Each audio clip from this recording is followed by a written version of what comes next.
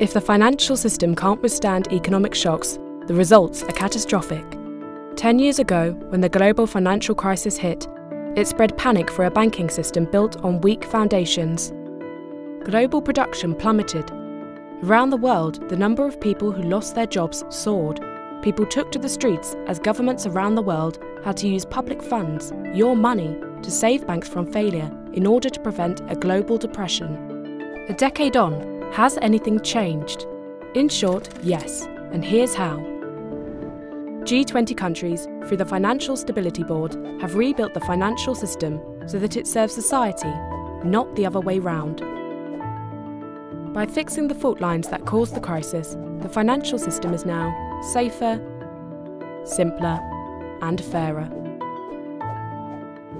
How is the financial system safer? A safe banking system needs to have enough capital. That's the money that bank owners put on the line to absorb unexpected losses. So that they can withstand economic shocks, large banks now need to have 10 times more capital than before. In addition, a decade after the crisis, G20 reforms have brought shadow banking, bank-like activity that was away from the gaze of regulators, into the light. Relative to where we were in 2007, the toxic parts of shadow banking have shrunk by 40% and been made safer. And through various reforms, other shadow banking activity has been transformed into resilient, market-based finance that is more transparent, robust, and useful to the real economy than before. How is the system simpler? In 2007, the complexity of the financial system meant that when the crisis hit, distress spread rapidly.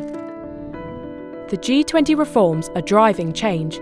Take the $500 trillion global market for derivatives contracts, which companies use to manage their risks. Before the crisis, derivatives formed a complex and fragile web between banks. If one big bank were to go down, panic followed because no one knew which other banks might be next.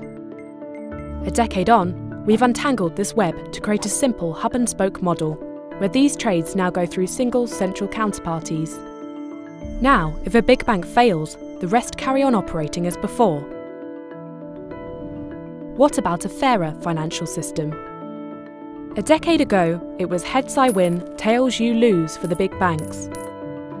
They enjoyed high profits during good times, but during tough times, they relied on government bailouts because they were too big to fail. This had to change, and it is. We're nearing the point where large banks can fail without bringing down the rest. Today, it is no longer the taxpayers, but the bank's investors who would foot the bill for the failure. And you can see this in the biggest banks' credit ratings, which show the fall in the subsidies. A decade on, market discipline is back. What about bankers' pay? Before the crisis, bankers were paid generous cash bonuses regardless of the long-term risks involved. This encouraged short-term thinking, contributing to the global financial crisis. But now, there are new international standards which mean that bonuses awarded today are paid out in instalments over a number of years, and bonuses can be clawed back if it emerges that senior people haven't behaved responsibly. While there remains more to be done, a decade on, individual responsibility is returning. To summarise, G20 countries have led a reform effort to fix the fault lines that caused the last crisis.